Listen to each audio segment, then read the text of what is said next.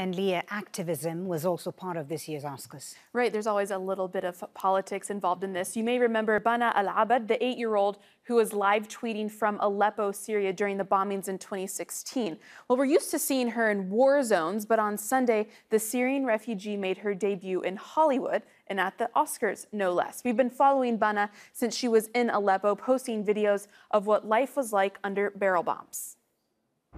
Good morning from Aleppo. She left Aleppo at the end of 2016 and moved to Istanbul, where she started writing a book called Dear World. Even out of a war zone, though, she still posted videos like this, asking for help for Syrian children.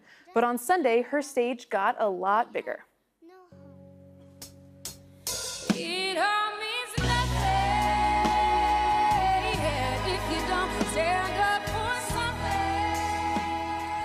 There she is. There. It was during this Oscar-nominated song Stand Up for Something by Andre Day featuring Common that Bana stood on stage with 10 other activists. She didn't say anything, but her presence definitely started a Twitter storm.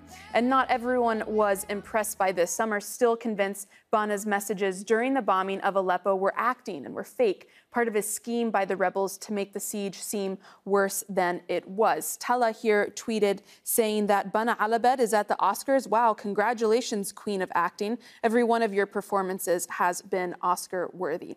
One man tweeted saying someone earnestly tweeted Bana, "You haven't tweeted in some days. Are you okay?" All the while, she was at the Oscars, he says. Others, though, like journalist Guthrie Greaves Fitzsimmons, said he was simply amazed. And Bana, though, she has the final word here. She tweeted this picture with the caption saying, "Tonight, we must stand up for the children who are dying in Syria. A child is a child, whether in America or Syria." We want to know what you think of her on-screen debut. Send me a message at Leah Harding AJE or use our hashtag AJNewsGrid.